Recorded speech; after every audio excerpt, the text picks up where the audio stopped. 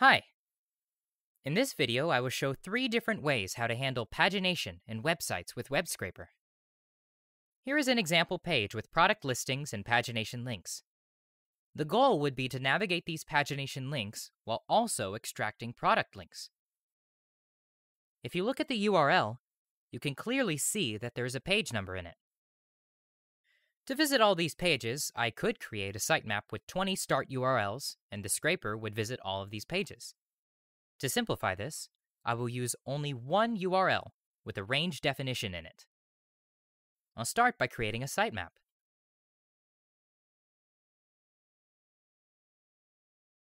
This is the start URL for the first page. And now I'm changing it to include pages from 1 to 20.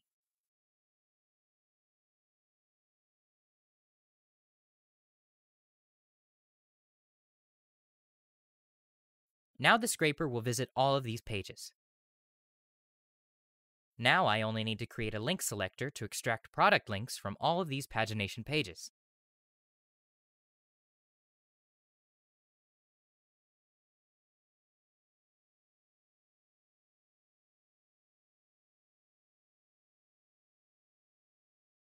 To extract the product information, you would need to add child selectors to this link selector. I'll now run the scraper. As you can see, it is going through pagination pages.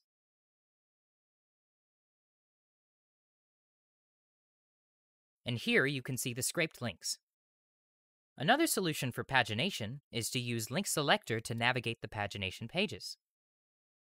This would be useful when you are scraping a site with multiple categories and you don't want to make a list of category pagination links.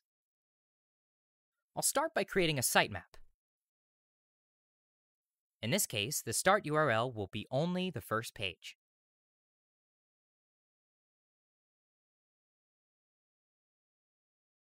Now I'll create a link selector to extract pagination links.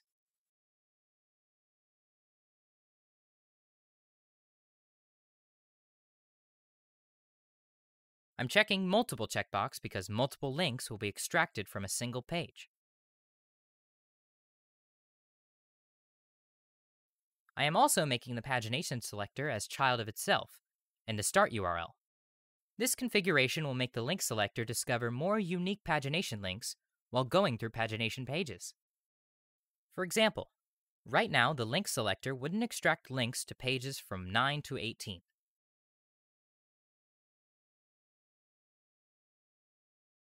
Now I have to add the link selector that would extract product links.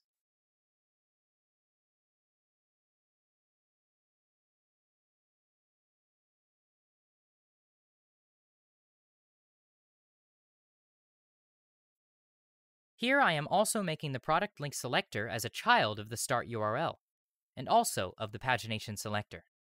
This will make the scraper extract links from the start URL page, and also from all of the pagination pages. Let's look at the selector graph.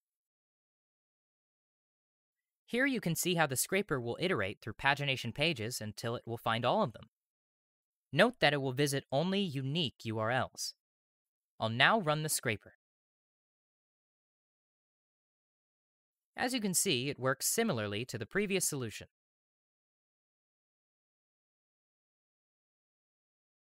You can see the links are being scraped. Now I'll show a third way how to handle pagination.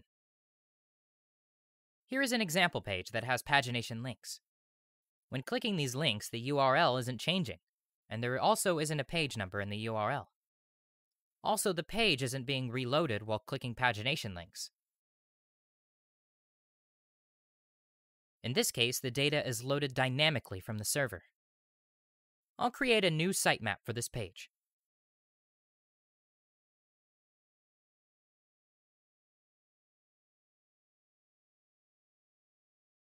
Now I will create an element click selector to handle the pagination.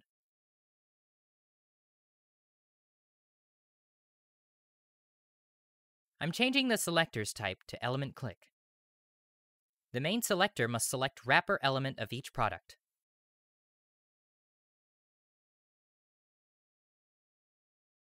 And the click selector must select the buttons that need to be clicked. Click type will be clicked once.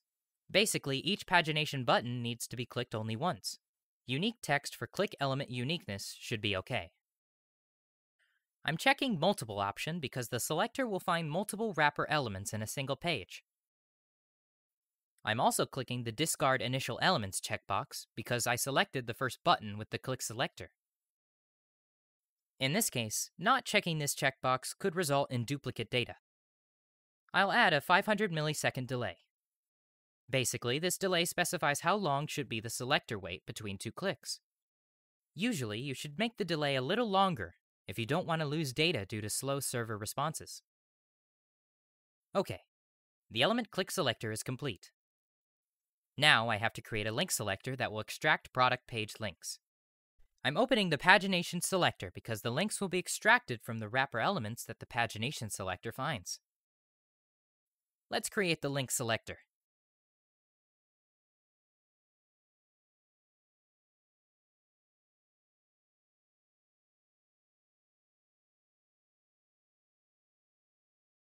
Okay, the sitemap is done.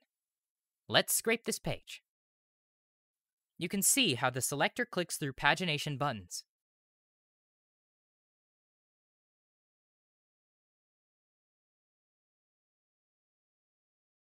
And here is the scraped data. Right now, I have showed you 3 ways how to handle pagination. Unfortunately, there are some sites that have implemented their pagination differently, and WebScraper cannot navigate them. These sites do post data submits or redirects. That said, we are thinking of ways how this kind of site navigation could be handled by WebScraper.